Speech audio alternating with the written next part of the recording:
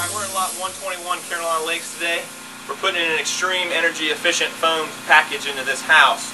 This allows us to have a great energy savings on your power bill, talking about $58 a month. Typical power bill on a home like this too is probably about 150 to 150. So you're saving maybe $100 a month just on your power bill alone, and the savings we have heating and cooling costs. So this is Tu Nguyen with Healthy Homes Insulation. Tu, tell us a little bit about the foam and the difference between a healthy home and a fiberglass insulated home. The difference in a wall cavity, when we're looking here and we're looking between the 2x4s of a wall, normally on a house you'll see insulation between it. I see that this is complete formed and hard against the wall. How is that different from fiberglass? Well, foam insulation address heat transfer in more than one way. Fiberglass only addresses conductive heat transfer through When you mean heat transfer, were you talking about the heat from inside or outside of the house? Both. Heat gains from outside coming in during the summertime, or heat gain or loss from the inside going out during the wintertime. Right. Foam insulation does an excellent job addressing conductive heat transfer. The 2 inches of foam in this wall has an R value of 14. R14 of foam in this wall will far outperform as much as an R30 of fiberglass, depending on the environment and where you're at. Plus, foam insulation seals up the house, so it eliminates the unwanted heat gain and loss through air movement, which account for almost 40% of the total heat gain and loss. When you mean air movement, you mean like leaks in the house? Correct. So if you've ever done a remodeling job before and you've torn off a piece of sheetrock or an exterior side and you see pink insulation that's black or brown, it means that it's kind of works like a filter does and sucks out. You got a passageway of air that's been flowing through the house in and out. That's correct. I got you. Okay.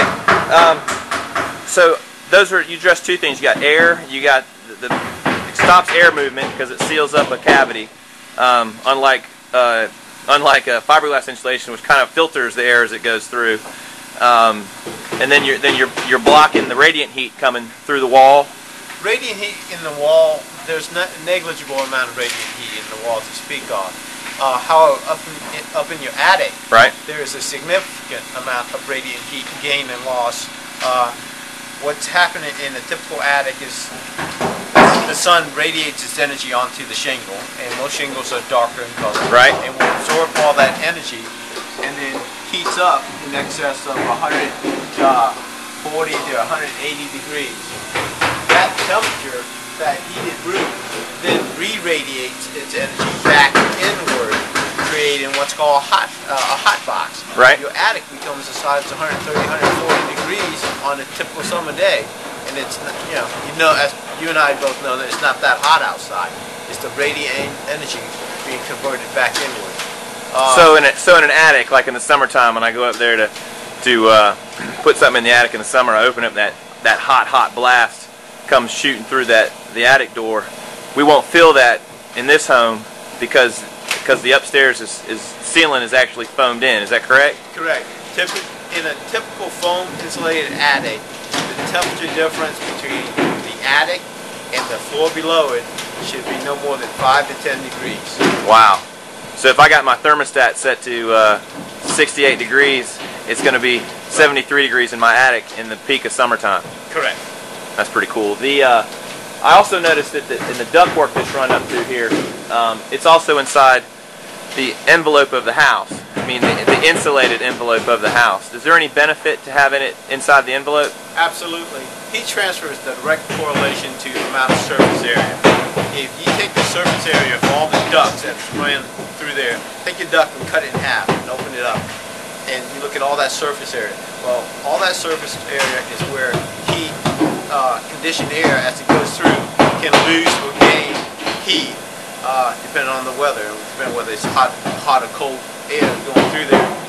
By putting everything inside the thermal envelope, you significantly reduce the ambient temperature, or the temperature difference between the inside of the duct and the outside of the duct. So your ducts are being a lot more energy efficient. So 72-degree air pushing through your ductwork is actually traveling through 72-degree air outside of the ductwork. Or slightly higher or slightly lower, yes. But there's not a, it's not a 30 degrees differential. So in your attic, and in most homes, 72-degree air that's pushing through there to keep you cool isn't running through a 130-degree attic trying to keep you cool. Correct. And there's no loss of that cool air as it runs through your attic to blow inside of your home. Correct. Wow. All right. You also mentioned to me before about the healthy aspect of foam insulation. Okay. Well, foam insulation, the product we use has zero off gas. So the only time when the off gas is during the installation phase. During the installation phase, the primary off gas is carbon dioxide, carbon monoxide, and water vapors. So there's no VOCs or no toxic chemicals. So it's good for the people, it's good for the environment, and it's definitely good for the residents living in the house. But within 24 hours of the foam, there's actually zero detectable off gas coming off the foam. The American Lung Society endorses the foam. In addition, as you can tell, there's no dust coming off this product. Right. So it makes for a healthier, cleaner house. No fiberglass blowing around like you find in Grandma's attic when you go up there and see your old toys covered in a layer of dust. Correct. And the other thing that unique about the foam is we incorporate the foam with your HVAC system. Foam insulation effectively stops over 95% of total heat transfer coming through. So we are able to downsize your HVAC system anywhere from 20 to 40%. So it saves money. It saves money on the construction side, but at the same time, your HVAC system is running a lot more efficiently.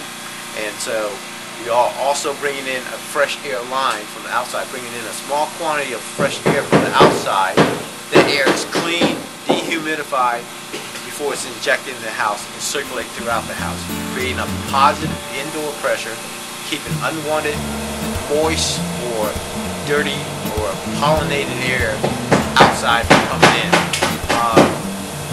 Currently, all commercial building uses a fresh air system, and the majority of the home up north uses a fresh air system because they're so much tighter and much more energy efficient. And that's what we're doing. We're utilizing the best practices of the construction industry to create healthy, energy efficient type homes.